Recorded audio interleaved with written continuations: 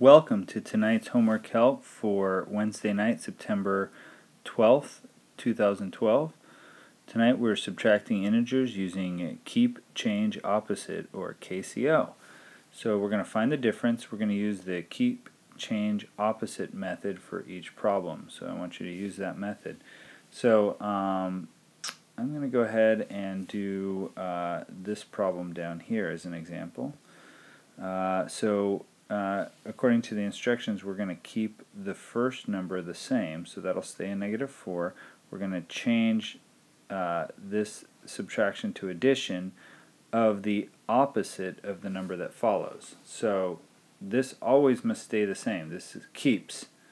This changes to addition of the opposite of -7. Well, we went over opposites a few weeks ago, so if I do this, I'm going to keep -4 the same. I'm going to change that negative to a positive, to addition of the opposite of -7.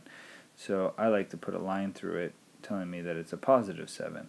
So it's like 4 plus a +7, -4 plus a +7. So if I calculate that out, I know that adding 7 will take me up above the above -4 or to the right of -4, and it'll bring me back into the positive. So I'll end up at +3. Okay,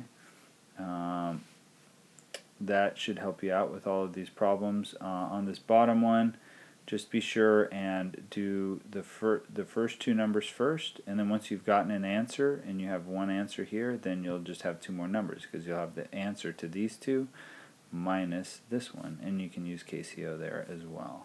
Okay, moving on to the back side. Okay, here we are on the back side.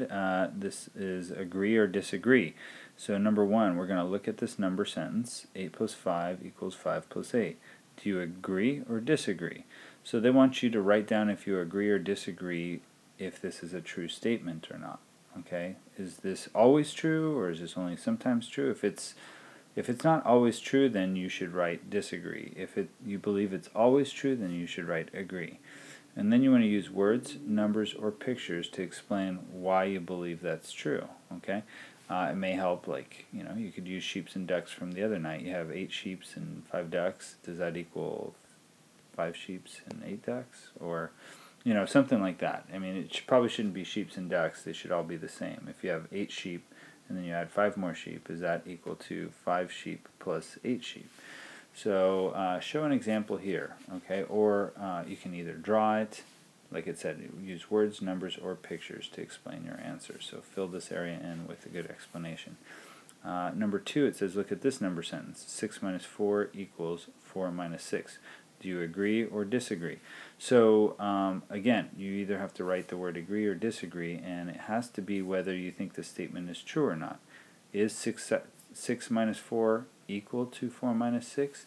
And again, you're going to use words, numbers, or pictures to explain your answer in this area down here below. Right over here. So there should be plenty of space to do that. Again, words, numbers, or pictures to explain your answer down here. Okay, well, good night, and I hope this helps, and go Bears! Rawr!